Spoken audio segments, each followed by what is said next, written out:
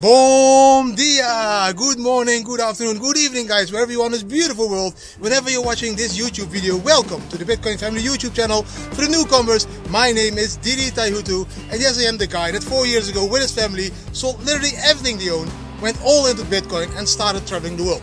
Now, coming you from the beautiful Lagos in Portugal that you can see in the backdrop, need to look downwards now and then because I'm walking the cliffs.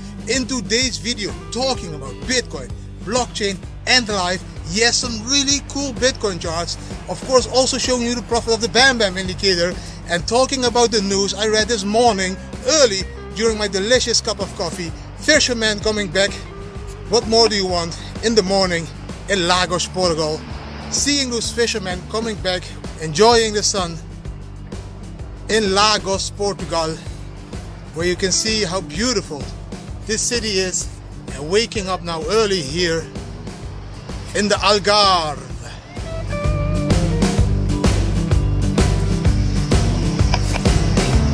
Enjoy today's video, guys. Bam!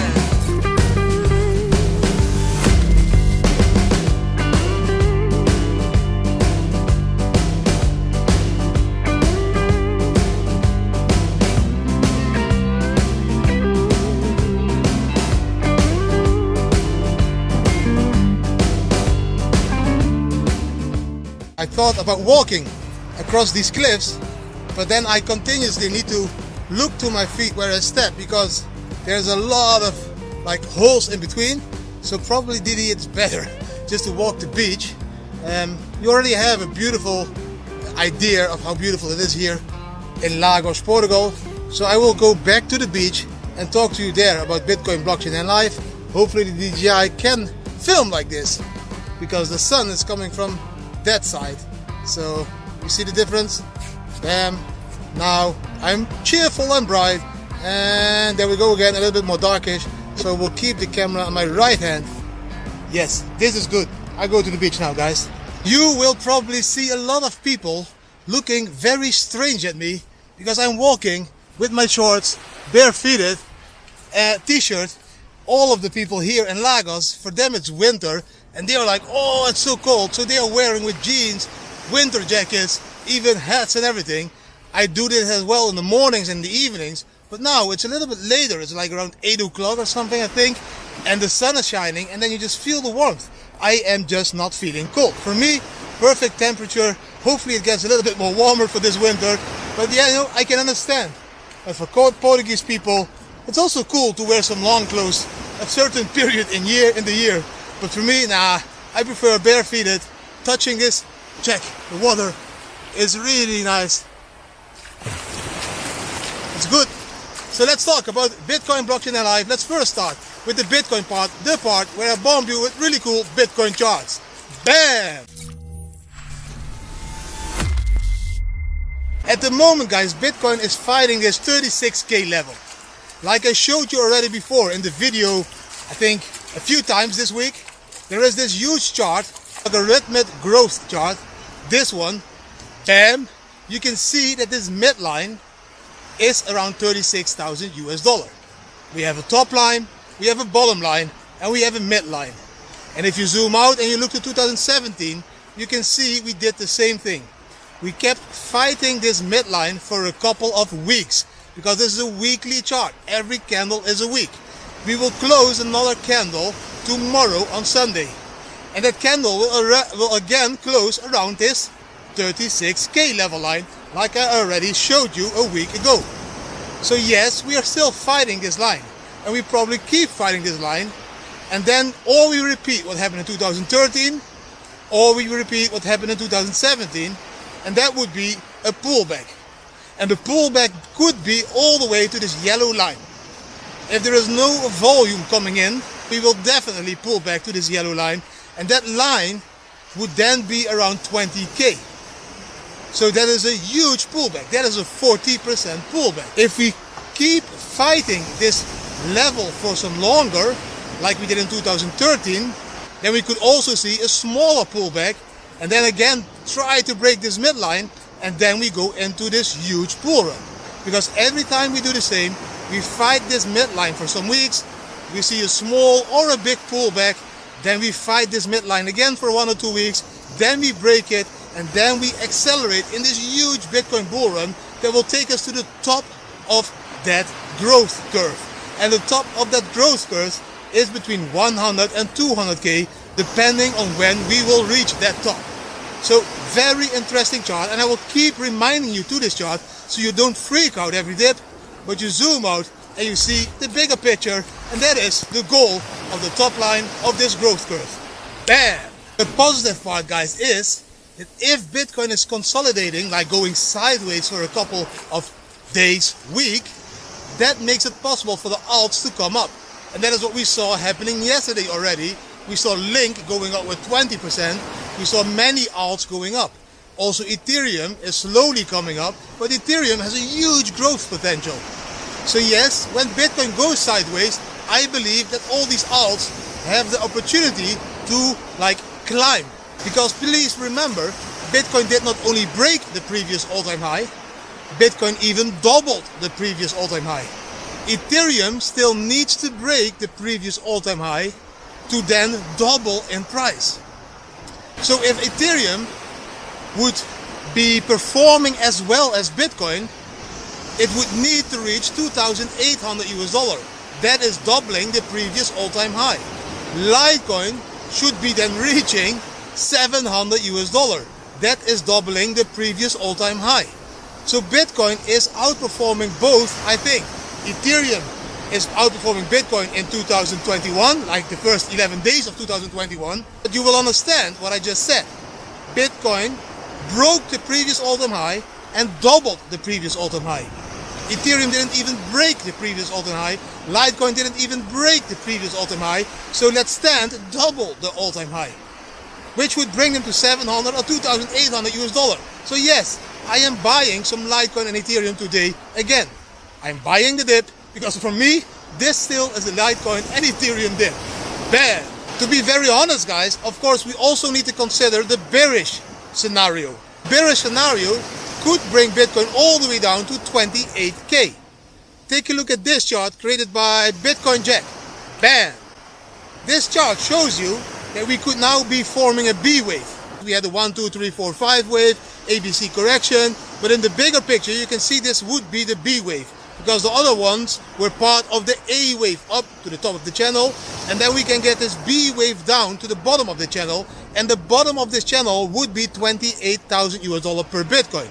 We still need to break the support of 34k, 32k, 30k before we can even drop to 28k. But if it comes to the Elliott waves calculations, the bearish scenario would be dropping to 28,000 US dollar per Bitcoin. So yes, I also share with you guys what could happen if we don't fulfill the bullish scenario of going to break 40k and even higher, maybe to 50k in the near future. Always be aware of two scenarios. Always keep some stable coins aside to buy the dip, and always hedge your shorts and longs by setting buy or sell orders on another exchange that you do the long. If you want to know more about this, visit the Discord server and we will educate you there on how to do this, how to hedge your positions on different exchanges. Really cool to trade and to minimize the risk. So come and join the Bitcoin family on the Discord server, where we will tell you how you can do all this cool stuff with trading. Bam! Talking about the BAM, let's take a look at the BAM indicator. The last couple of days, I don't have so much time, guys. Yes, I'm filming with this arm, so it looks really strange. But if I film this direction, I don't think the light is good, but I will try it. The last couple of days, I was really busy. So yesterday, I could only do one trade. This chart shows you which trade I did. Bam! I traded with 200 US dollar with a leverage of 10. And you can see I traded on Bybit because I want to use a trailing stop loss. As I was doing a lot of interviews and all that stuff yesterday, I just didn't have time to intend the screen. I only took one short, and that was a 100% short. Maybe I was lucky, or the market was good, or the BAM indicator just gave me the good information on entering the short. I took the short, it was a 100% profit, so I ended up with 400 US dollar. So that's a lot of profit in just one day trading, just one trade. I added a trailing stop loss of around 300 US dollar when I saw that the trade was going positive, and that one was stopped out, and that is why we exited the market with an end result of $400 US. This trade, guys, didn't show a triple confirmation, but it did show two confirmations and a third thing on the chart that made me decide to go short. Like you can see on the chart, you can see that we had 3 lower highs in a row. Every time the high was a little bit lower, and then this third one was a red flag again. At the same time, we were still acting in the green area of the margin call. So normally I would not take that short. The Bam Bam indicator showed a drop across the green line downwards towards the white line.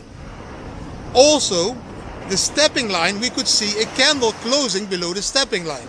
So there were 2 confirmations, and the third thing that is experienced, that you saw 3 lower highs in a row, and that made me decide to take this short.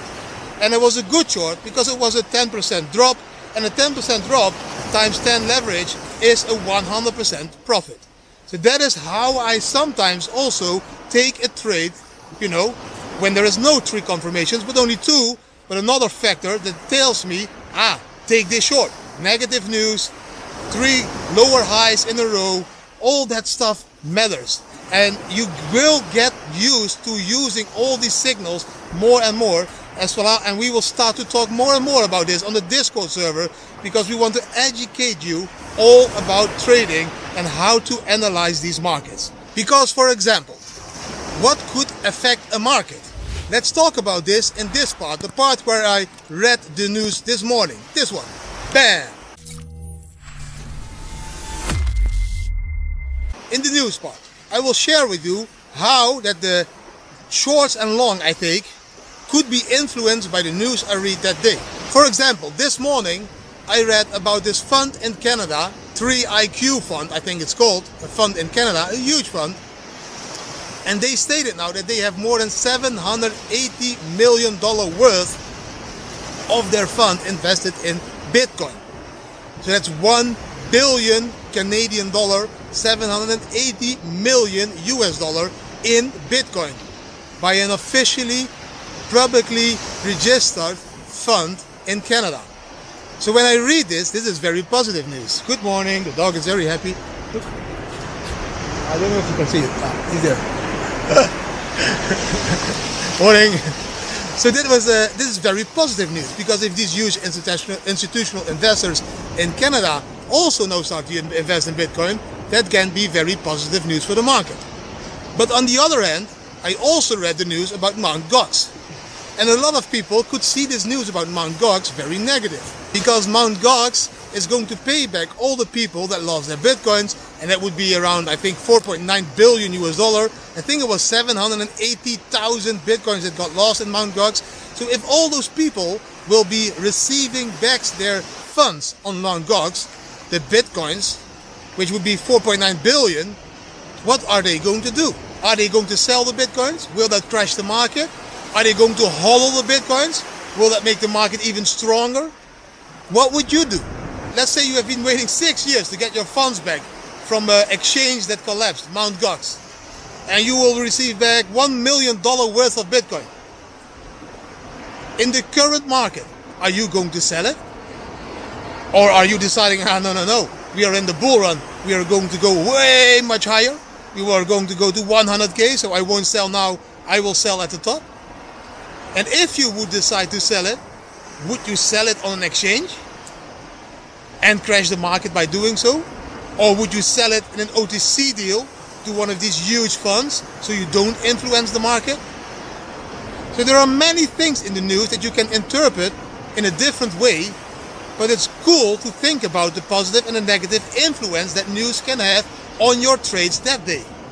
For me, I think when those MtGox people receive back their Bitcoins, I don't think they will sell at the moment, because they also know we are in a bull market. They have been waiting on their Bitcoins for 6 years, been educating themselves, and I don't think they will start to freak out now, we won't go higher anymore. And I do think that the list of addresses that those people own is known by these huge funds as well. And I do think that they will contact them and tell them, if you want to sell your Bitcoins, we are very happy to buy up all your Bitcoins. And then you get this psychology split game. Because if I would put myself in this place, I receive $1 million of Bitcoins. And then I'm doubting, I should sell them now because it's a lot of profit. You know, I need to break even with what I invested at that time in MtGox, blah, blah, blah. But then this huge company comes to me, like Grayscale or MicroStrategy, and they tell me, no worries, I will buy your Bitcoins. That will make me doubt again, like, whoa, wait. Is this big company now offering to buy my Bitcoins in an OTC deal? Why would they do it? We are on the top of the market. Or do they know more? Or don't they think that we are on the top of the market? So you get this psychology game in your head. Those people, those victims of the MtGox, that they were like, nah, wait, maybe I won't sell my Bitcoins because there is a reason why you want to buy them. And then maybe they only sell a part of it, you know, to make some profit, to have a beautiful holiday of all the stress they had the last 6 years. But maybe the biggest part, they will just hodl because they believe, what the huge institutions believe, that Bitcoin will become the 21st century gold and that we will see prices way more higher than this 40K top that we saw now. And then of course there is another news that you need to consider. So then you're on this position again with your $1 million worth of Bitcoin, and then you read, Goldman Sachs is also entering the market now. But they hated Bitcoin. Why do they do this now? Why is Goldman Sachs now also joining the game after JP Morgan? Oh shit, I just read it. They want to become a custodial service. So they believe in Bitcoin. So Bitcoin is safe.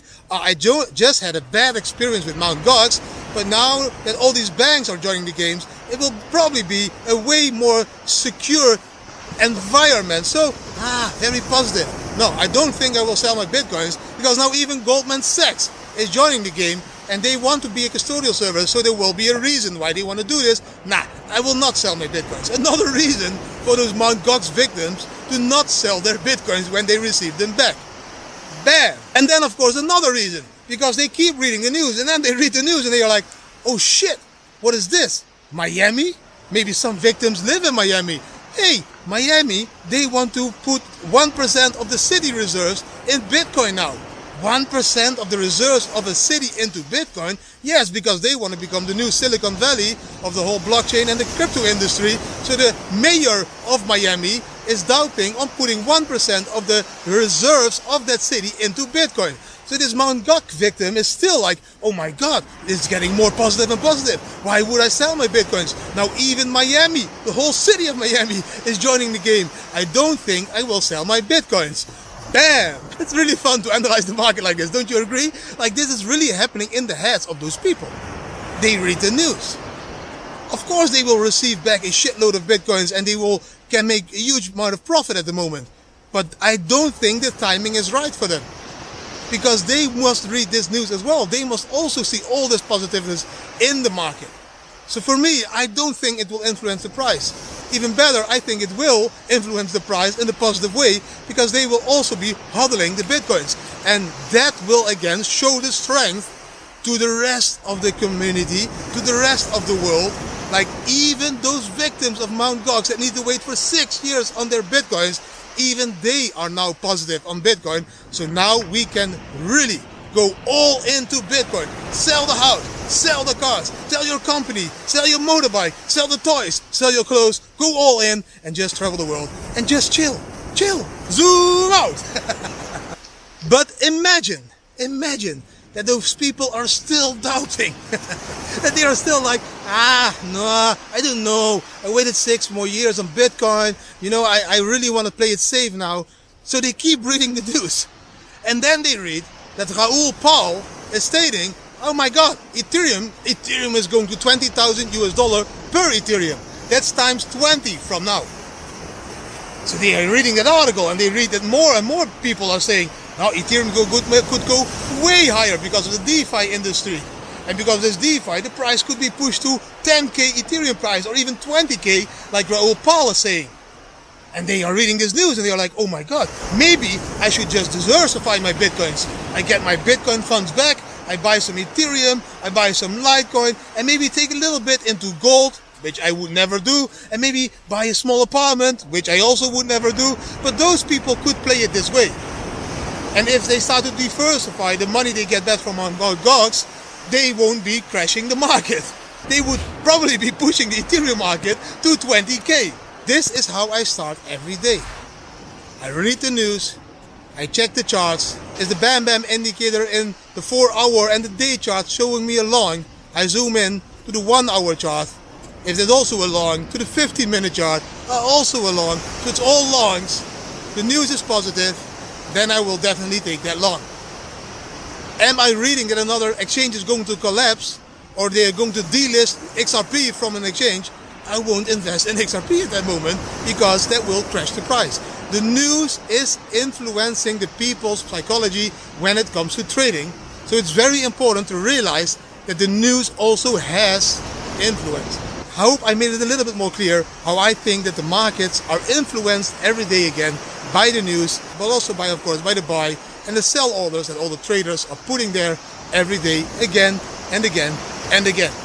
Bam! And that was all the news for today, guys. Yes, I hope you really enjoyed this walk and talk again. Beautiful sides of Lagos, beautiful beach, and hope you really enjoyed the information. If you did enjoy the information, please give the video a thumbs up, share it with your friends and family, subscribe to our channel, hit the notification bell, and please leave a comment. Try to educate me because I love to be educated and I love to educate you guys out there. Thanks for watching this video. Always remember to zoom out in Bitcoin and to zoom in at life. Try to enjoy every single minute of the day, and that is exactly what life should be about. Tomorrow, guys, another live walk and talk. Ask me anything on the beach. It will be probably in the morning again to make sure we have some questions to ask me tomorrow. And yes, also, I hope you did enjoy yesterday's Goldstein Media episode about the Bitcoin family. It was already episode 8 with really cool information about what we are going to do in the next couple of weeks, months, how we think about life, what we did, how we think about education and what the kids think about homeschooling. All that packed in a kick-ass episode by Goldstein Media, guys. So if you didn't see it yet, down below the video there is a link. Click the link and watch that video as well. Thank you for watching today and hopefully see you tomorrow during the Ask Me Anything beach walk and talk here in Lagos, Portugal. Bam! All of my Bitcoins here, all of my Bitcoins there.